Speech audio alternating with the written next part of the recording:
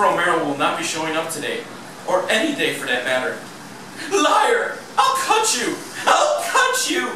He promised me a part in his new movie. It's going to be called Mid-Afternoon of the Not Quite Dead.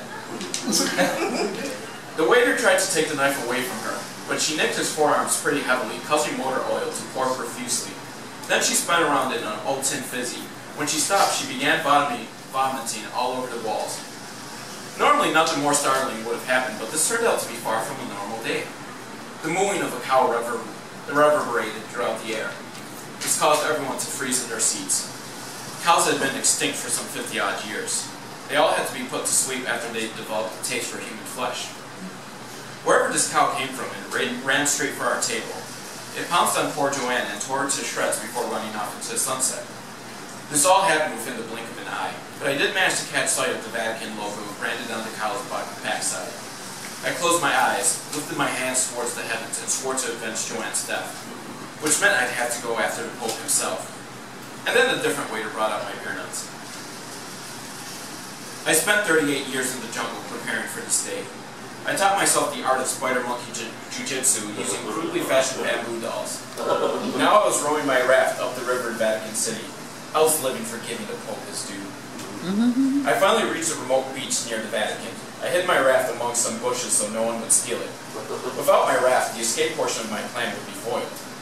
I stealthily made my way across the beach, crawling with my belly pressed against the sand, taking care to move with the shadows. I came upon the first guard. He appeared to be asleep.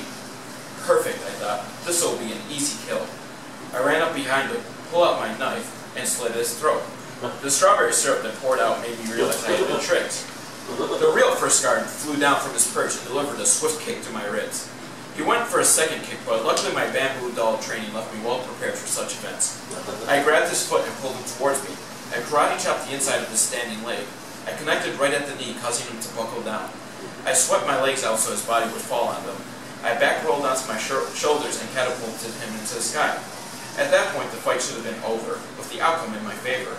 But the guard transformed into a dozen blue jays that were sweeping down fiercely at me. I knew there was only one thing I could do: run. I ran up a nearby ramp, but American Gladiator Nitro was impeding my path. I needed to use my cunning intellect to overcome this obstacle. I said, "Hey, look, it's Lace." "Where?"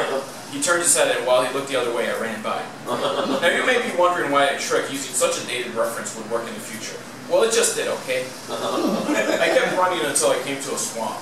It would do me no good to continue my current course of action. I pulled out my grappling hook and shot it into the air. The hook latched onto a vulture that was flying by. Thankfully, it was strong enough to carry me to the other side. When I was above solid ground, I jumped down. My eyes widened in amazement. The Vatican was even more glorious than I ever imagined. 273 feet tall, encrusted in gold macrame, and featuring a nifty collection of pinball machines in the back corner. It almost made me want to convert from my monkey bird religion. I started to climb the stairs, but changed my mind when I noticed the elevator. An affable man in a uniform greeted me on my way in. "Good day, sir. And where are we off to?" What floor is the Pope on?" "Oh, are you here about installing the macrolization?" "No, I came to avenge my girlfriend's death." "Oh, another one of those." Pope asked me to take all such cases to his receptionist. I was taken to a large waiting room. Apparently a huge number of people wanted to see the Pope, seeking vengeance for the death of a loved one. Receptionist came out from behind a menacing Art Deco door and said, "Number 687, please. Number 687. A man stood up and said, "My name is Inigo Montoya. You killed my father. Prepare to die. Please save it for the Pope." Inigo followed the receptionist inside. I spent the next 3 days waiting for my turn to see the Pope. I whiled the time away by fantasizing how I would take my revenge. I imagined a good swift kick to the groin. While he was bent over, I put the Pope in a half Nelson and gave him a nugget. Then I tied him up upside down and shoved baseball cards underneath his fingertips. Then I'd pull out a knife and make a deep gash across his chest, right above his heart. Then I'd hold open his eyelids and force him to stare at a picture of Joanne while he slowly bled to death. "Number 2456, please. Number 2456. My number was up. I walked inside and was led down a long hallway. I finally reached the Pope's office. Inside he was sitting behind a desk. The frail old man stood up and greeted me.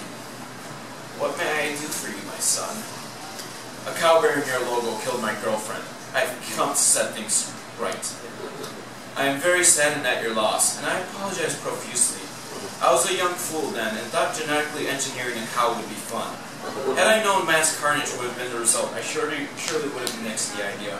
I know that you can never truly find solace, because I cannot bring your beloved back. But please accept this Snickers bar as a token of my sorrow. I was definitely not expecting that to happen. I found myself unable to exact my revenge. It just didn't seem right. I left with the candy bar and a heavy heart.